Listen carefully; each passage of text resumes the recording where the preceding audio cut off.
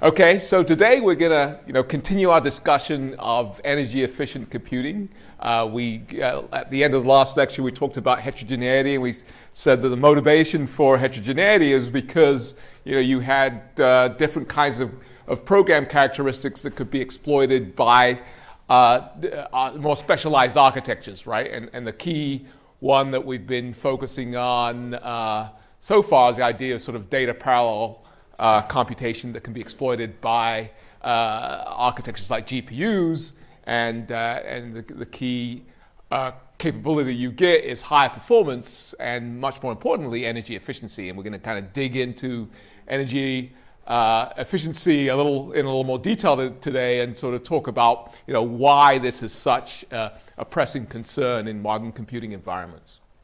Okay, so hardware specialization and algorithm-specific programming, which would be kind of the next step beyond a heterogeneous compute environment, would be one that's very specialized for a particular application, right? So energy-efficient computing, right? So we're constrained by energy today because of the state of the underlying semiconductor technology, right? So there was a time when, as you got new generations of processing technology, every generation gave you more transistors, but those transistors dissipated less power, right? And so you could get more performance for the same amount of power. This was called Dennard scaling. So that ended about 10 years ago. So now, every time you increase the number of transistors, you dissipate more power. And now you're constrained, right? So we're in this power energy constrained environment, and to kind of understand how this works, right? So energy is power times time. So our amount of power we have is fixed. I don't know why this is going on its own.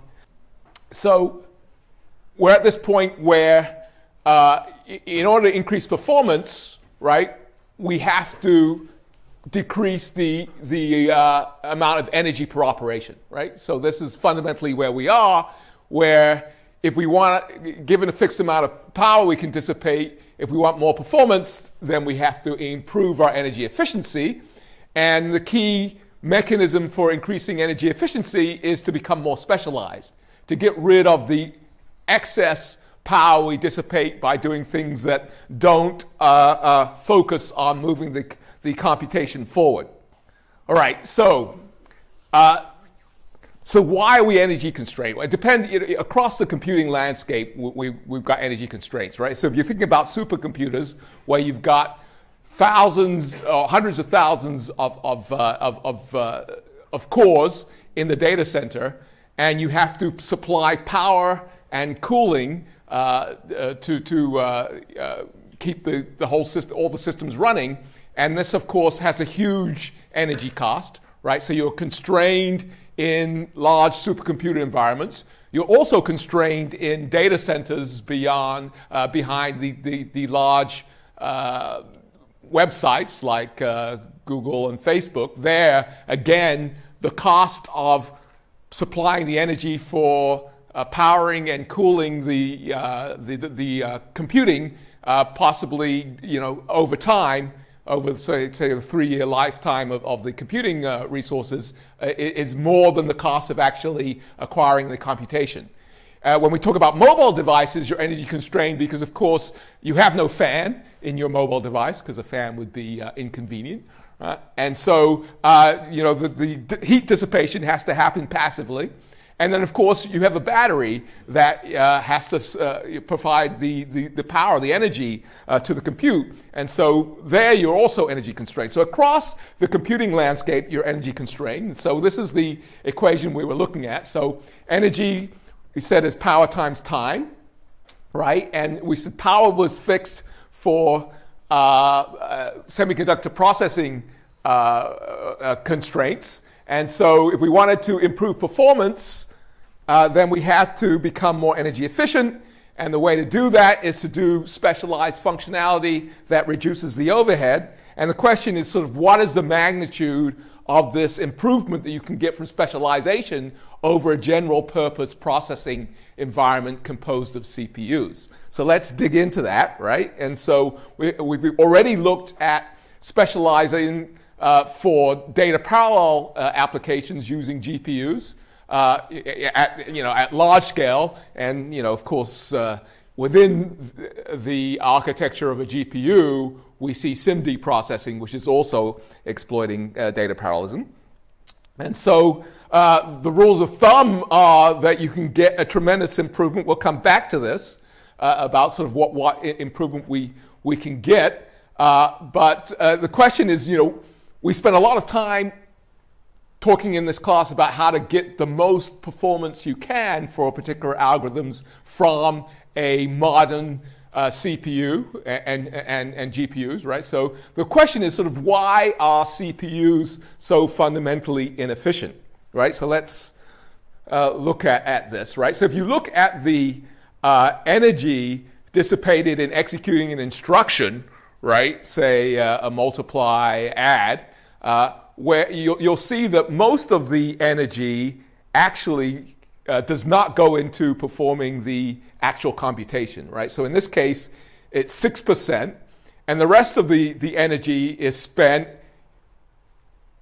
dealing with the instruction and figuring out what the instruction is going to do, fetching and dealing with the data, moving the data, and the overhead of controlling the circuitry and distributing the clock, which of course keeps everything synchronous, right? So if you look at all of the things that one has to do to execute instruction, you've got to read the instruction, you've got to figure out what the instruction is going to do, you've got to check to see how the instruction is dependent on other instructions that are being executed, you've got to figure out whether the resource that you want to use to execute this instruction is available, you've got to figure out where the operands are, you've got to fetch them from the register file, you've got to, if this happens to be a load or a store, you may have to move data from caches, and then way down here is the actual perform the arithmetic operation, and then you still have to, move the results, right? And so at the end of the day, you end up spending very little of the energy for a particular instruction. And so the question is sort of, how can you make this situation better? So how does SIMD make this pie chart look better? Yeah. You have better ratio of instructions to arithmetic because you want to push one instruction and do it for it. Right. So you amortize all of the parts that are not green over more green stuff, right? So you are executing across more data elements, right? And the width of your SIMD is going to tell you how efficient potentially you can be, right? And so so if I can do 8 data operations in one instruction, why don't I do 16 or 32 or 64? Yeah. Right, exactly, right? The wider you make it, your peak is great, but your average is going to be a lot worse because you may not be able to fill up all of those SIMD slots, right? And so this is the question, right? Is that, hey, you can do better, and you might go to extremes, but ultimately you're not going to see the data parallelism or the SIMD data parallelism that you need to keep all the SIMD units busy. All right, so the question is sort of, does SIMD improve things? Well, it does. So this is a study from a few years back that was done at Stanford that looked at, how much energy gets consumed in a SIMD enabled CPU for H.264 video encoding, which is a pretty data parallel SIMD friendly application, and you see that the components of SIMD energy shown by the red boxes is not that high.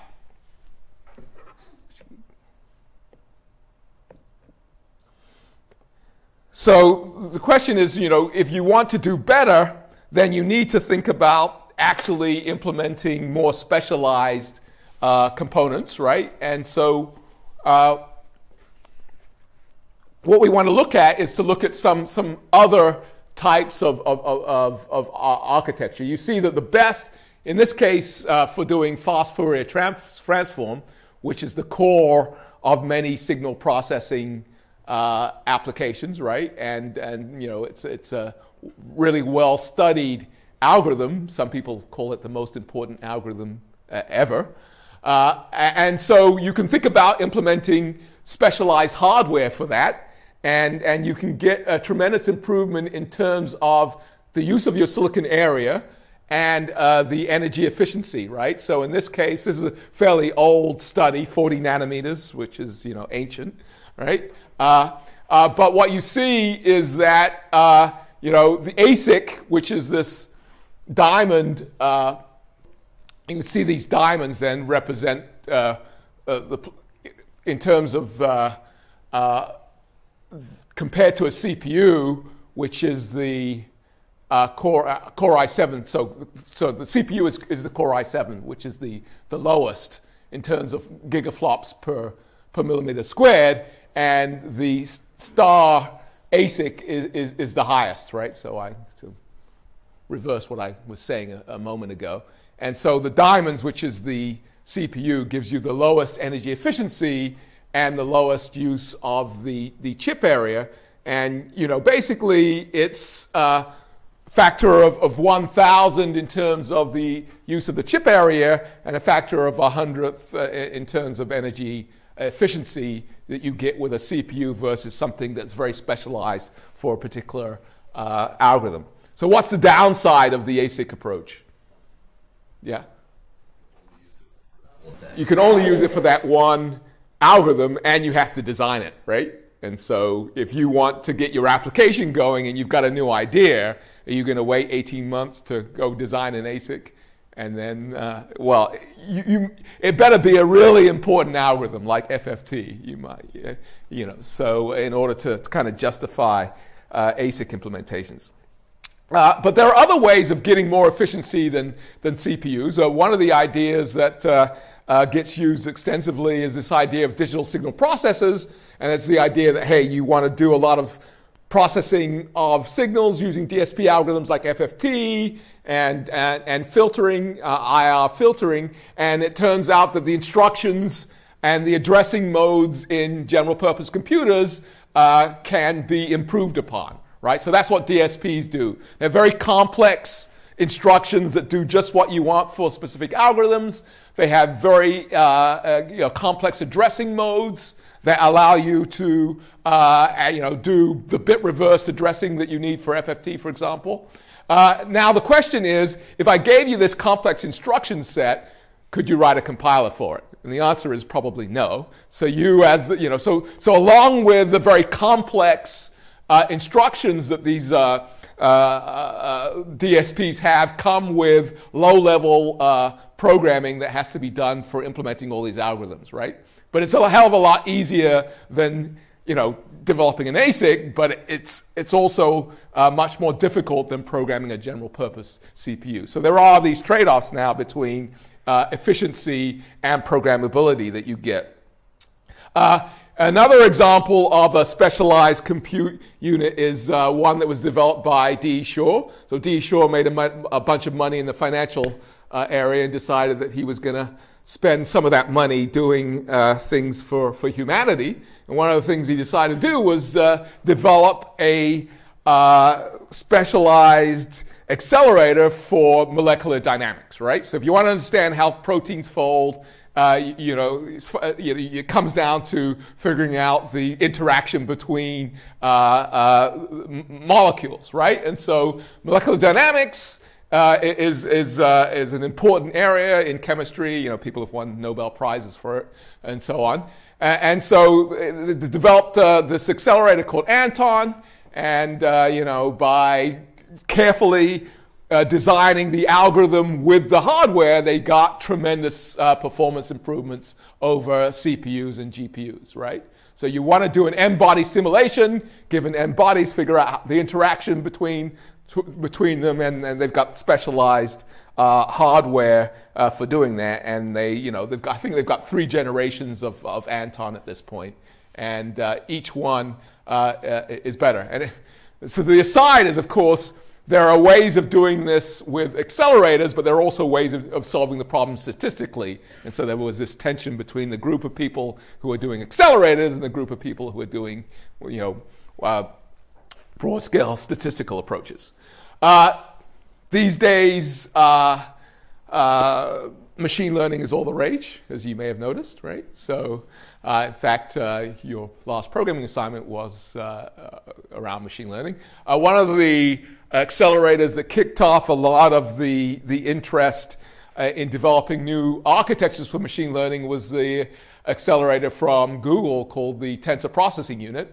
And the way to think about the Tensor Processing Unit is that it made dense matrix multiply go very fast, right? But dense matrix multiplies that are large, like 128, well, they start out at 256 by 256 integer matrix multiplies, and then, future TPU versions had they went to 128 by 128, but then you were doing 16-bit floating point multiplies. Lots of, this is a few years old in terms of the citations, but lots of work in the architecture area to try and understand how to develop new specific architectures for the machine learning domain. So most of these architectures are in fact somewhat programmable because you need to adapt to the changes in the machine learning algorithms. But fundamentally, they are focused on doing the core compute kernel in these ML algorithms, which is matrix multiply, right? Could be dense. Most of the case it's dense, but there are sparse versions that are interesting too. All right. So there's this issue of doing hardware that is fixed for a particular algorithm. And the question is there a middle ground that will allow you to develop hardware that is somewhat programmable, right? So this is the whole reason and motivation for hardware architectures that are called field programmable gate arrays. And some of you, of course, may have played with these this sort of technology in a digital design class. And the key idea is that you've got a bunch of what are called configurable logic blocks, which are basically lookup tables for Boolean algebra, right? So we'll give you some function of some number of inputs. In this case, a 4-input Boolean function can be computed using the lookup table, and then combined with a combinational block is a register, which gives you storage, right? And so then you put these kinds of configurable logic blocks in an array, and you connect them together, and then you can connect them into more complex logic blocks. For instance, if you had a 6-input lookup table and you wanted to generate a 40-input AND gate, you could cascade these 6-input logic blocks together to create a more complex function. Okay, so lookup table basically just maps a binary number to an output and allows you to compute functions of a different variety. So modern FPGAs combine the configurable logic blocks with more dedicated functions, such as dense memory and also multipliers, what are called DSP blocks, right? So the problem with constructing everything out of configurable logic blocks is it gives you the most flexibility, but it turns out there's a lot of overhead, right? There's the overhead in connecting these blocks together, and there's the overhead of actually implementing the compute elements using this CLB sorts of technology. And so if you want to have a more dense, more efficient use of the silicon area, then you want these hard macro blocks for memory and for for multiplication, right? And so you combine these together, and then if you actually want to use them, you could come visit my lab. I could show you how to access them, or you could go to Amazon EC2, and they also provide FPGA resources, right? And so they've got some quite advanced FPGA capabilities that you can access using cloud services. And then these have both, of course, links to memory DDR4. We haven't said a lot about memory, but maybe if we have time at the end of this lecture, we can talk about the different kinds of memory technologies, interfaces to the CPUs through PCIe, and links to other FPGAs. And then they have a whole environment that allows you to do the software development in order to actually program these FPGAs. So looking across the spectrum here from easiest to program general purpose CPU to ASIC, right? We see this trade-off between energy efficiency and programmability, right?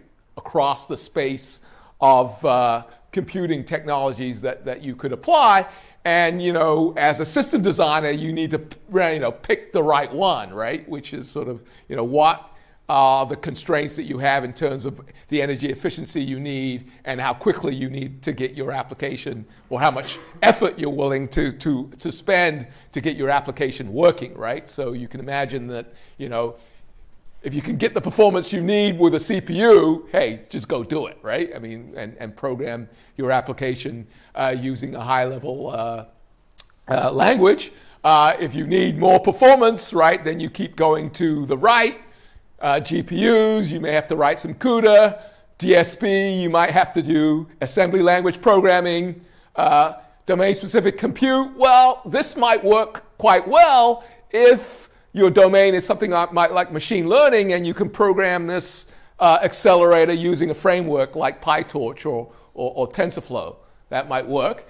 If you have to do an FPGA, then you basically have to become a hardware designer. And ASIC is, definitely you're a hardware designer, right? So, as you move to the right, you get more energy efficiency, dramatically more energy efficient if you do an ASIC, but then you have to work much harder, and you've got to spend a lot more money, right, in order to move to the right, especially if you move all the way to the right. Okay, any questions so far on sort of the space of trade-offs between energy efficiency and programmability, the different points in the space? Yeah. So, obviously, if we're talking about basics, it's like 1,000 years. It's much better. But in the middle there, it's kind of, I just think about okay, you can get the GPU, but why not just get 2 GPUs and why bother? It's probably way less expensive to get a couple. Well, I think the jury is out, right, between sort of whether clearly the GPU is taking pages out of the TPU, right? It said, okay, it was this general purpose thread thing. Let's put these tensor core units in and make it more specialized. But now, you as a CUDA programmer try to program those tensor core units. I mean, we didn't do that in this class, but it's actually pretty challenging, right? So, the space is in flux, and it's driven by this really high value application called machine learning, right? So everybody's kind of tilting their architecture to exploit that. Yeah. Why is the programmable DSP higher than the GPUs? Because the DSP can use GPU more efficiently, on average. Well, it tends to be more focused on DSP. And it's got a lot of specialized addressing mechanisms and compute for that. So given that you're trying to do digital signal processing, it's going to be more efficient. But if you're trying to do machine learning, probably not. Yeah. All right.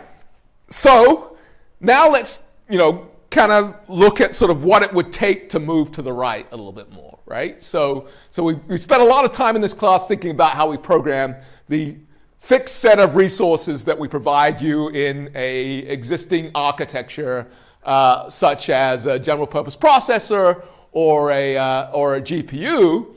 But now let's think a little bit about what it would take to either specify or program a accelerator where you get to specify a bunch of things that you don't get to control if you're thinking about a general purpose environment. In particular, you get to have some custom memory system, right? A lot of the performance improvement you can get in any particular piece of hardware has to do with how you organize the memory to exploit the particular characteristics of locality and access behavior that you see in your application. And you get specialized compute that matches what you need in your application, right? So the question is sort of, how do we think about or how do we program, specialized processors or accelerators, right? So traditionally, you had to become a hardware designer and think about things at the level of what's called the register transfer level or the hardware description level, right? So you had to write in languages like VHDL or Verilog. How many people have written Verilog?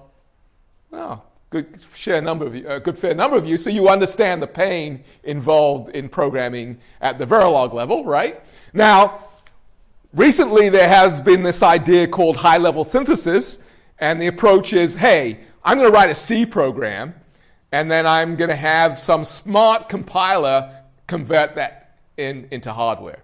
There are two things wrong with this idea. One is that C programs were not intended to be descriptions of hardware, right? So you have to make all kinds of inferences about what the hardware should be doing because the C program was designed for a general purpose processor. It was not designed for hardware. So that's the first problem. The second problem is that in order to kind of get around the deficiencies of C, they put in these pragmas, right? And so you get to direct the compiler to do certain things. Well, the problem is putting in all these pragmas, you essentially have to know a lot about hardware to put in the pragmas in the right way. And so you've kind of defeated the whole purpose of kind of rising up to the level of C, and then, in fact, in order to get anything that's worthwhile and performs well, you've got to kind of descend down to the level of hardware by using these pragmas. Okay, so today, instead of kind of looking at high-level synthesis, what we want to look at as a language that we call spatial, which is a high-level language for designing hardware accelerators that's designed to enable performance-oriented programmers to specify hardware. So everybody in this class at this point is a performance-oriented programmer, right? That's what you've been doing all quarter, and so you guys qualify. And so the key thing that performance-oriented programmers like to think about is parallelism, right? And locality. This is what we've been dealing with in the whole quarter, right? And in terms of locality, we want to think maybe about some specialized memories and how you do the data movement. So here's spatial. So the quick one-slide description of spatial is it's designed for it's a domain-specific language for accelerator design, and it has constructs to express parallel patterns, which you're also pretty familiar with, right? So data parallel patterns over collections. So map, zip, reduce. These are all concepts you're familiar with. And what we want to do is we want to think about how to execute these parallel patterns using two types of parallelism. One that you're very familiar with, which is independent parallelism, right? So thinking about taking a map and running the map with independent computation units. And the other is dependent parallelism, which I think some of you are quite familiar with too, right? Dependent parallelism is where you've got parallel units that are dependent on each other. So how would you execute dependent parallel units those of you who, how do you execute things, how do you execute a set of computation in which the components of the computation are in fact dependent? Yeah? You do some sort of like dynamic scheduling, like maybe like a thread pool. Maybe it's a concept we haven't talked about explicitly here. So it's not something that you, unless you've heard about it in some other context, maybe a hardware design context, yeah? Would you like do kind of what you do with the CPU instruction pipeline? Exactly. Right. So the different components of an instruction execution pipeline are all dependent. But you've got a bunch of independent instructions, and you execute them the same way you would if you were doing in a factory and you were working on a car. You create an assembly line, and each of the stations do things independently, and then you get parallelism across the different sections of the pipeline. So pipelining is the other way of doing parallelism, where you've got dependencies, right? So we want to look at how to do pipeline parallelism. Parallel patterns can be nested, so you can get hierarchical control. We said that one of the key mechanisms that a hardware designer or or somebody who wants to control the locality or exploit locality in the application is to be able to explicitly specify the memory hierarchy and how that gets used. There's also this notion of being able to look at the whole design space using parameters, and you want to expose these to the compiler and allow the compiler to potentially explore the design space for you. So the key here is that let's focus on what is interesting and important in terms of getting high performance, which, as we said repeatedly, is about how you exploit parallelism, both independent parallelism and dependent parallelism, and how you manage and figure out the locality, right? And I would claim that it's kind of more intuitive than thinking about things from a thread level for these kinds of applications that you might see in a machine learning context.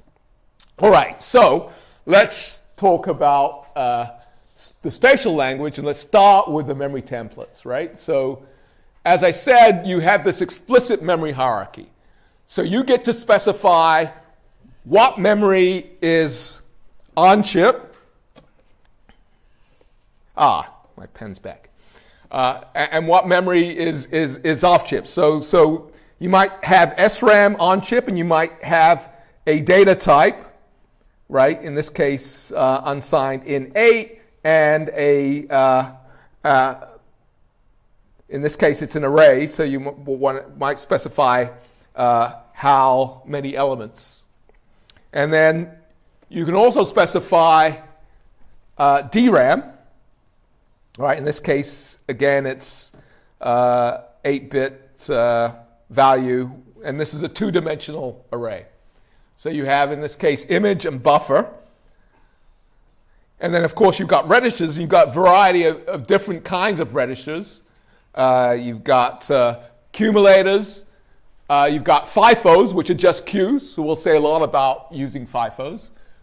You might, if you're doing image processing, have the idea of a line buffer, which is this two-dimensional array that can be shifted by lines. And then you might have a shift register, which is similar in spirit to the line buffer. All right? So when we're dealing with CPU, there's only the main address space, the address space of memory that is visible to the programmer, right? And then you, as the programmer, can write code that is cache friendly, but you don't control how data moves between the main memory and the cache, right? That's handled automatically by the underlying hardware controller. In spatial, that's not the case. You, the programmer, have to explicitly move data back and forth between the different levels of the memory hierarchy. And in this case, you're moving data from the DRAM, from the image, to the buffer, right? With a load operation, right? Okay, so this is a dense data movement. The next is a gather, right? So we've talked about gather, so can someone tell me how gather works here? You're just taking data from that's sparsely aligned and it's pointing together to this. Right, so you're saying that you're going to get it from image, and in this case 10 elements, and the addresses or the locations are going to be specified in some array A, right? And then you're going to, so essentially you are taking sparse data and making it dense in buffer, right? So you can imagine there's load and gather, and then there's store and scatter, right? Okay, and then you can also create streams. And you can stream data in and out. And streaming will be a key component of getting efficiency. All right, what about control templates? Well, the idea is that, oh, by the way, the spatial language is embedded in a language called Scala. For historical reasons, we won't get into it, but Scala is actually a very nice language to embed DSLs into it because it's very flexible. We've actually seen Scala when we were talking about Spark, right? So you have, in fact, seen it before. And so it was very popular at one time as embedding languages go, but it has certain deficiencies around the use of the JVM, which kind of limited its widespread use. Okay, so you've got these Excel blocks, right, which are going to divide your program into parts that are accelerated and parts that just run on the CPU. And the question is whether you run the Excel block once or whether you run it continuously, which is the Excel star syntax. And then there's this idea of finite state machines, which we are not going to focus on at all. What we will focus on is the key mechanisms for doing parallel patterns, which is for each, which is essentially a map, and then reduce, which is a reduce, right? And this says, for, all the elements in C, and you're going to step through it by one, do the following code, which is the block, the block of the for loop, the core of the for loop, as specified within the braces. Okay. So there are a bunch of design parameters that you can specify. You can specify how much particular for each and reduces are parallelized. You can specify how they get scheduled. You can say that you want this to be pipelined or you want it to be streamed, and we'll say a little bit about each of these in just a moment. You can specify parameters such as you want the size of the buffer to be arranged, the default to be 64, but you might want the range to be 64 to 1024, and that can be explored then potentially by the compiler. All right, so if you specify things that require the use of memory banking, the compiler will handle it for you, right? So if you parallelize something, and the parallelization implies that you have multiple accesses to a particular memory unit, then it's the responsibility of the compiler to make sure that you can actually achieve that parallelization factor by duplicating memories or figuring out how to bank the memories appropriately.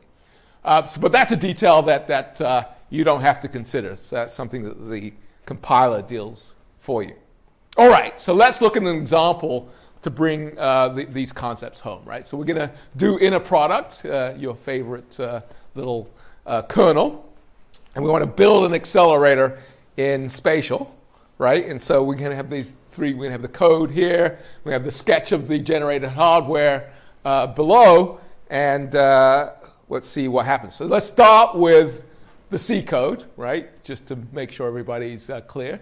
So we're going to malloc two vectors, vec1 and vec2, and then we are going to compute the inner product using the simple for loop, right? We multiply each of the elements and we add them all together. Okay, that's clear, right?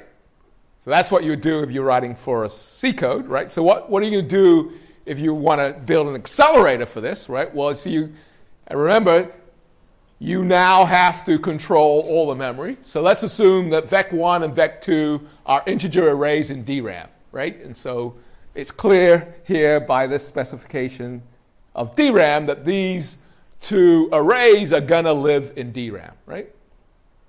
And now we haven't said exactly how DRAM works, but let's assume that we have a way of moving data between the DRAM and the accelerator using direct memory access, right? Which is an efficient way of moving data between the main memory and the accelerator, right? And so we have an Excel block, right, which is where we are going to do the acceleration. And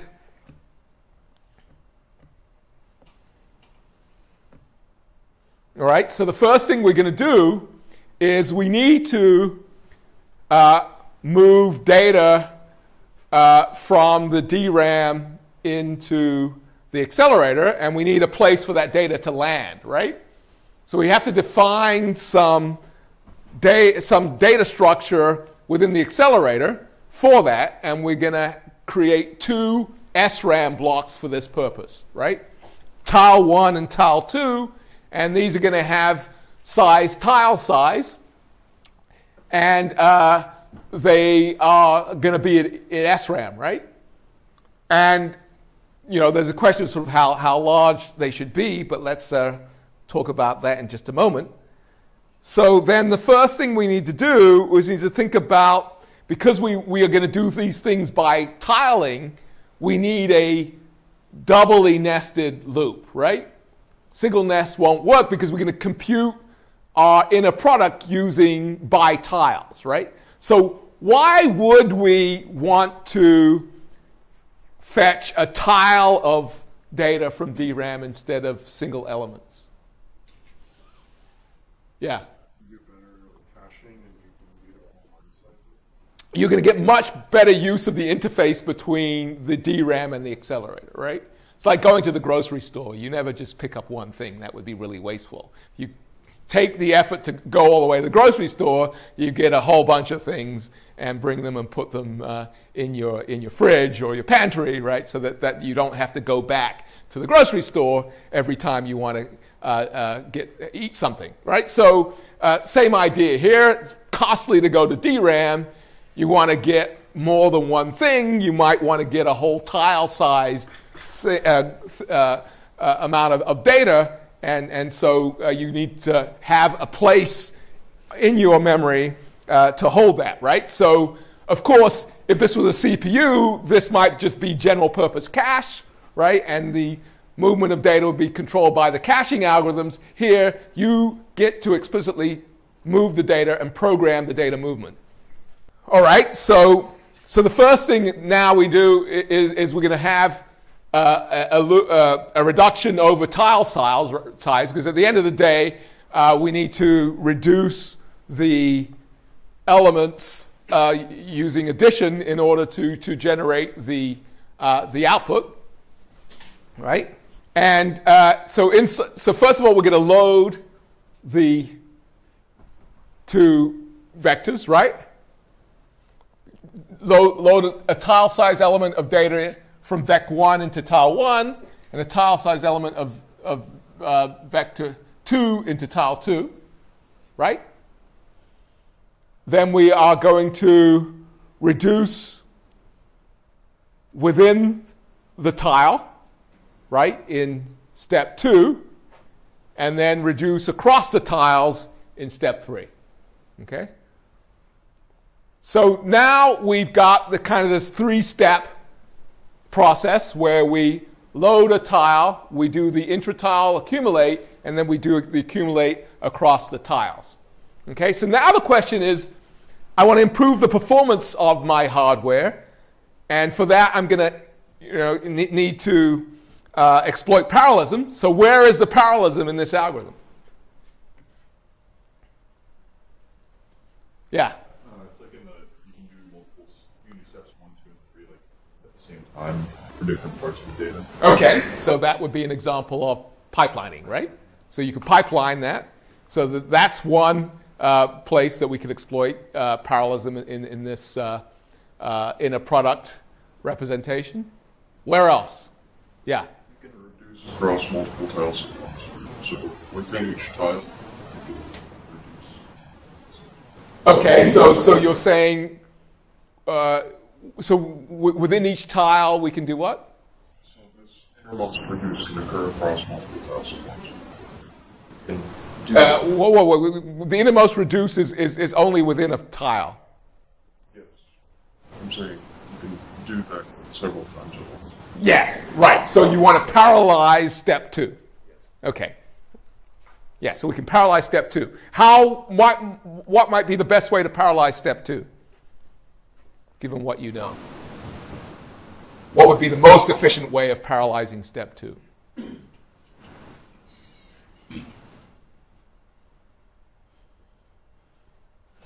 Pull something out of your pocket that you are very familiar with.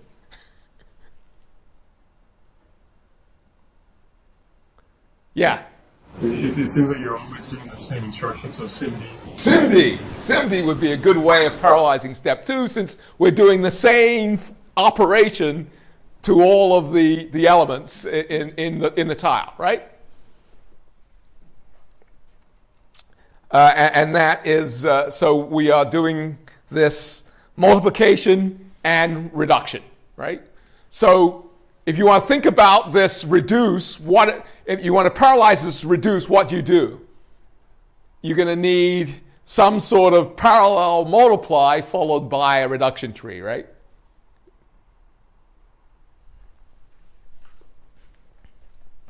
Okay, so spatial allows you to do that. It's got this notion of reduction, right? It's got this notion of reduction trees, and so you can parallelize by 2 in this case. You know, there's not much of a tree, but you're doing two multiplies, but you can go wider, right? Go as wide as you want.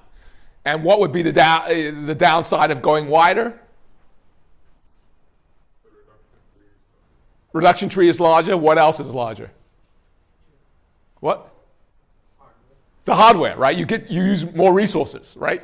You get to control, right? You say, hey, I want more parallelism. You know, there's no free lunch here, right? You're going to use more resources. But you get to control how many resources you use based on how much performance improvement you want. Okay, so that's, let's hold this idea of pipelining for just a second. But you could also control the tile size such that you could decide how much data you want to fetch every time you go to memory and optimize that. So you could specify what tile size you want to use. And lastly, this idea of, you could say, hey, instead of running the outer reduce one step at a time, let's overlap them by specifying a pipeline schedule, right? So pipelining here would say, now I want to overlap. Now, what is the key thing that you need for pipelining to work? And it's kind of shown in this picture here, and maybe you could read, but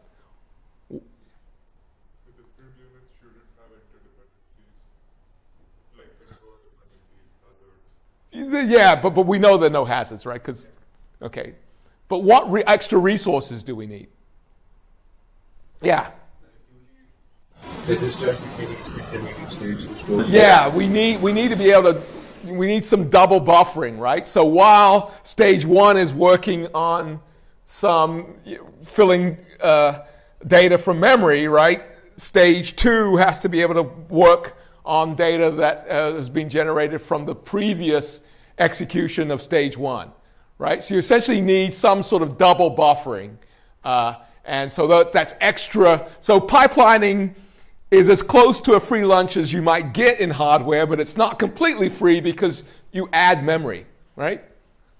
So you decide the pipeline and you get, you know, in this case, best case would be you pipeline to a depth of 3 and you get a 3x improvement in performance.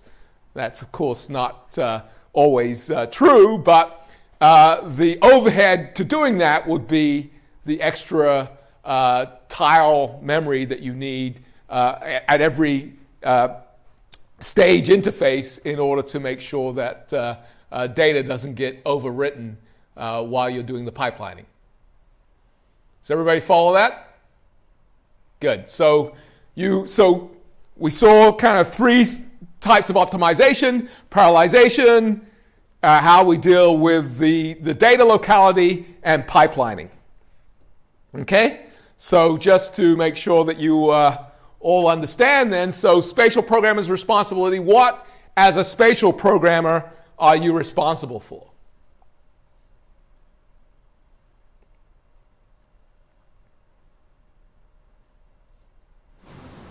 Yeah? What you're actually doing. Yeah? Can you be a little more specific about what you're actually doing? Basically, how you want to, if you have like some algorithm, how you want to compose that into the different types of hardware. Like, right, so you've got to be able to express your algorithm in using the for each and reduce constructs. What else are you responsible for? Yeah? Handling memory, the explicit memory hierarchy, figuring out where the data should live in the different memories that you define. What else? Specifying parallelism. Specifying parallelism, how much and where. I think that's about it, right? Specifying the algorithm, specifying the memory hierarchy, doing the explicit data movement, and then picking the tiling factors, parallelism, and scheduling, right? And then the compiler's responsibility is this banking and buffering of memories to maximize the performance and minimize resources, and some lower level things about generating configurations for explicit targets. And, of course, if you want to improve performance and understand performance, you need some way of getting feedback about the performance that your particular code can achieve on any one of these targets, and then what sort of resources they might use. Okay, so spatial is being used to convert TensorFlow representations of machine learning algorithms into hardware. I think more interesting might be something that you're very familiar with, which is sort of how to optimize an algorithm like attention. Okay, so this is something that you've just been thinking about. So we talked about fused attention, right? And so what was the big benefit of fused attention? Yeah. You don't have to materialize the field attention matrix. You kind of tile things into blocks, and then you compute a block at a time, and then you also get this idea of fusing the different components of the attention algorithm together and minimizing memory bandwidth by doing that. And then also you minimize memory bandwidth, and that gives you the benefit, right? And so you get this performance and memory size benefits. So it turns out that if you kind of write things using this spatial streaming programming model, you can get a lot of these benefits with a simpler programming model, right? So that a model where you don't have to write an explicit fused kernel. So let's see how that works, right? So let's kind of go back to the time before flash attention, right? Before flash attention, right, you had this kernel-based execution model, and the flash attention, as we said, prevents the materialization of the full matrix. With the streaming execution model, you also get these benefits, but you didn't have to write the flash attention kernel, and in particular, you didn't have to pay extra computation, right? So it turns out that to deal with the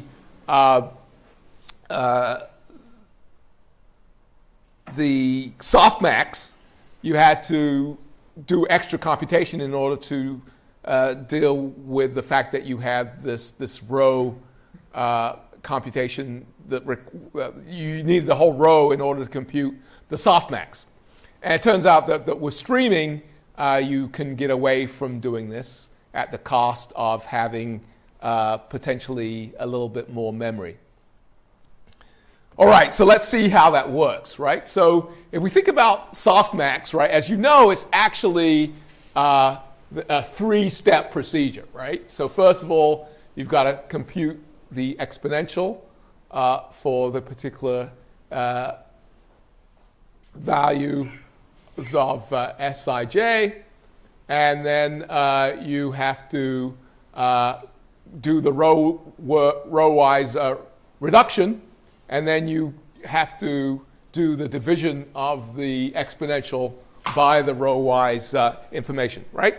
And so this three-step process is shown here pictorially, right? So first the exponential, then the reduction, which is row-wise, and then the division. So if you do this without the optimization of flash attention, right, then you have this materialization of the whole matrix. And of course, that increases your memory footprint and increases your memory bandwidth.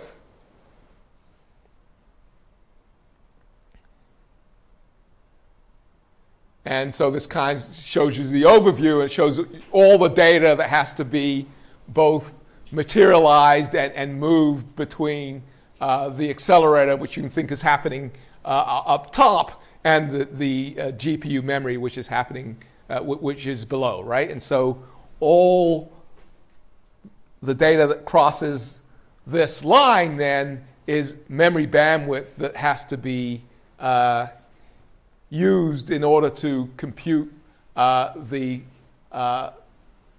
attention, right? So with the streaming execution model, you can avoid the materialization of the matrix. So let's show you how that works, how the streaming works, right? So essentially, in this example, we're going to compute the exponential, and then we are going to compute the row sum, right, by reducing the row. And so the way that you would write this in spatial, right, is that you're going to have the first for each, which is kind of a map, do the computation of the exponential, right? But then instead of putting the output into another matrix, we're just going to enqueue the output in a FIFO, right? And so the semantics of spatial are this for each and this for each are executing at the same time, right?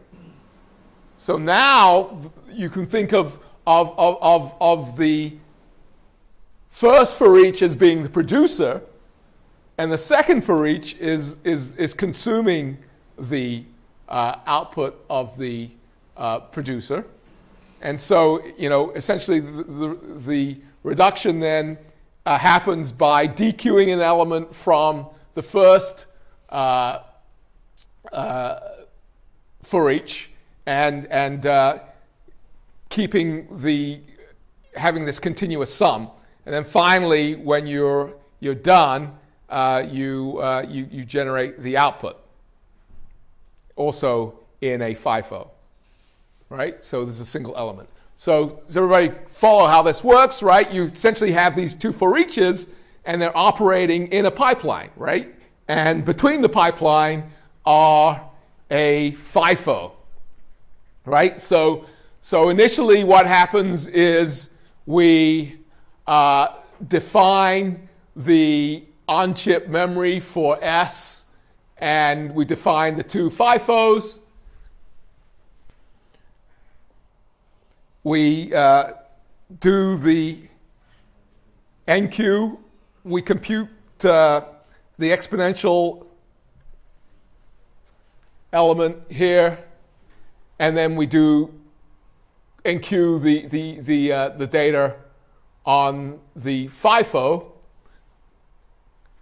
We deque the FIFO in the second for each, right? And so this just shows how things work with streaming, right? So before streaming, you would materialize the whole of the n by n matrix. With streaming, data just moves through, in this case, the two-element FIFO. So this was the equivalent of the double buffering that we showed in the first example, but here you've got an explicit FIFO. And so because you have figured out that that's all you need, you get a tremendous reduction in the amount of memory you need. But in order for this to work, your programming model has to think about these two kernels operating at the same time, being connected with a FIFO, which is a very natural hardware way to think about things, but it's not a natural software way to think about things, right? So spatial kind of allows you to think about this idea of pipeline parallelism in ways that, you know, match what you would want to do in an efficient hardware implementation, which don't match what you typically would do with software. So back to the original kernel by kernel scheme in which you are materializing all the memory. You've got all this memory that gets materialized. You've got all this data movement that's happening, which we showed was unnecessary.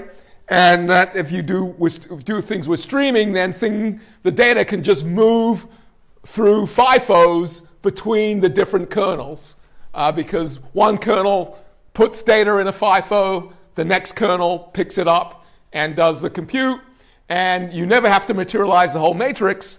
And in cases where you need data, for instance, for doing the row operation, then you've got to be able to accumulate a whole row of data in your FIFO. And so the limit is that you need to be able to have this FIFO be the length of a row of the matrix, right?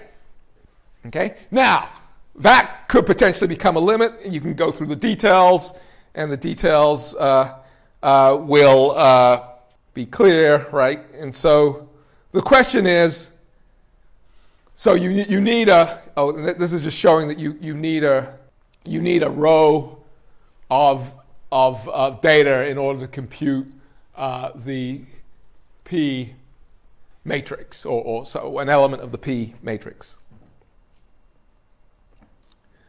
And you can look at your leisure. And so the question is, you know, could we do better with flash attention?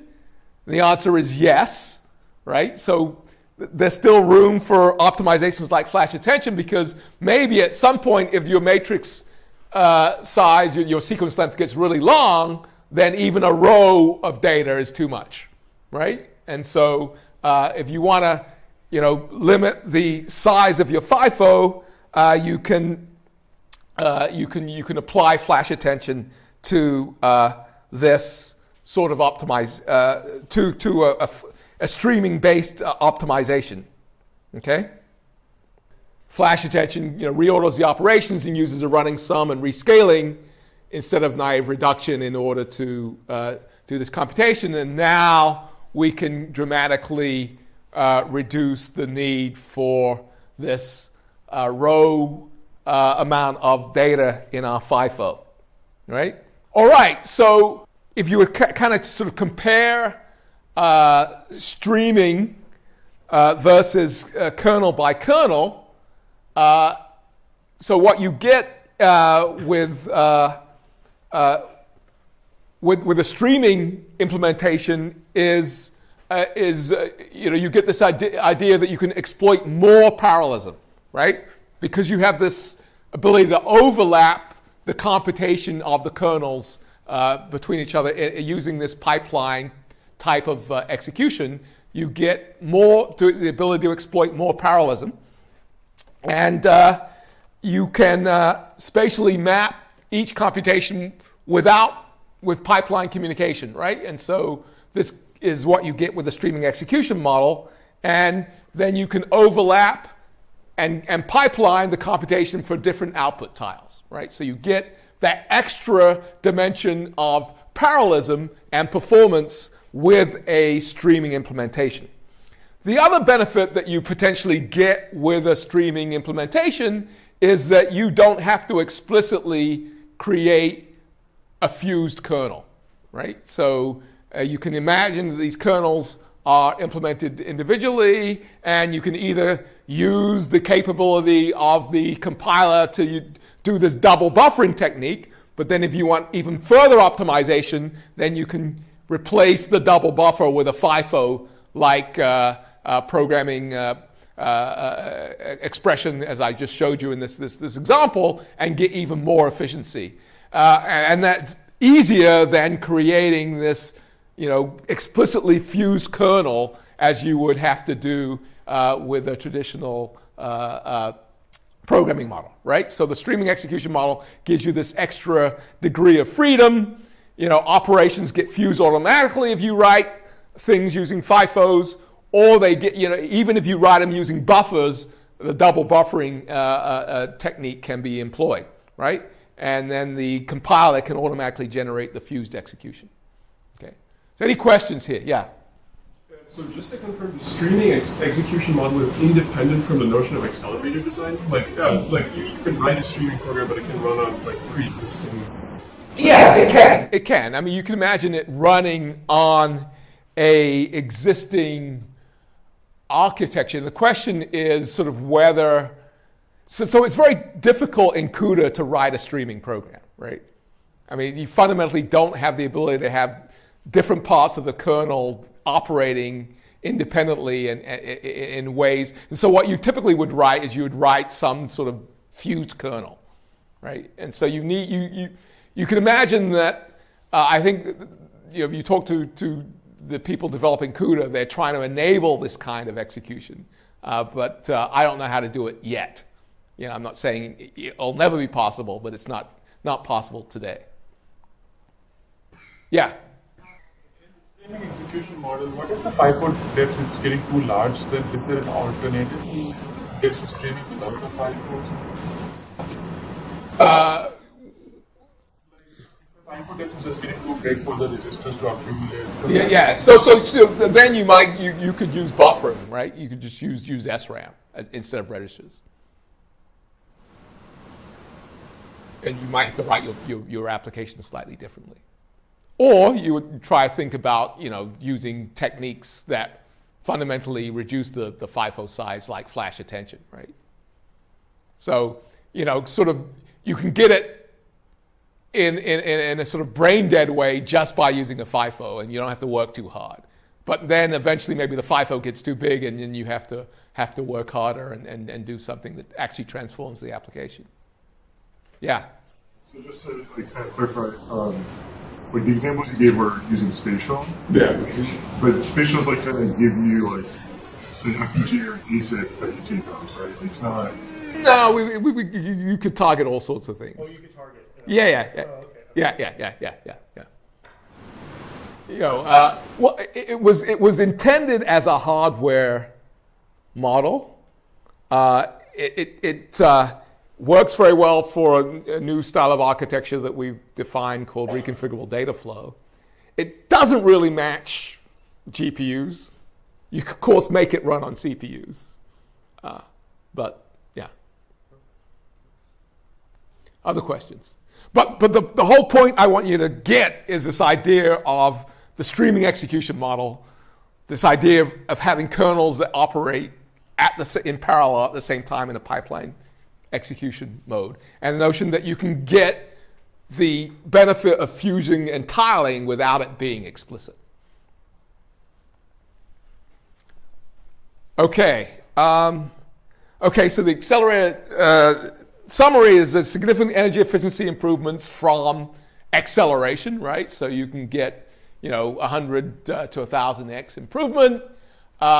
Designing accelerators is all about understanding your application, which is something that we've been focusing on the whole of this course, and then figuring out how to exploit, the specific parallelism and locality that is exhibited by your application, right? And we kind of have seen that. But now, in the context of accelerated design, you get to define explicitly what resources are going to be used to exploit parallelism, and then how the memory hierarchy is going to be designed to make sure that you can get maximum locality, right? And so you get to define the sizes, you get to define when the data moves from one part of the memory hierarchy to another part of the memory hierarchy. Okay? So you need insight into the application. Where's the bottleneck? Is it memory bound? Is it compute bound? How does that change as I change my algorithm or as I change my implementation? And then spatial is kind of a way of programming model and a way of thinking about how to explore the design space when you want to make these sorts of trade-offs, right? So it's kind of a small step beyond what you've been doing here, in that you now understand the application, you understand parallelism, you understand the different types of parallelism. Well, now what would you do if you actually had control over the hardware that you get to define?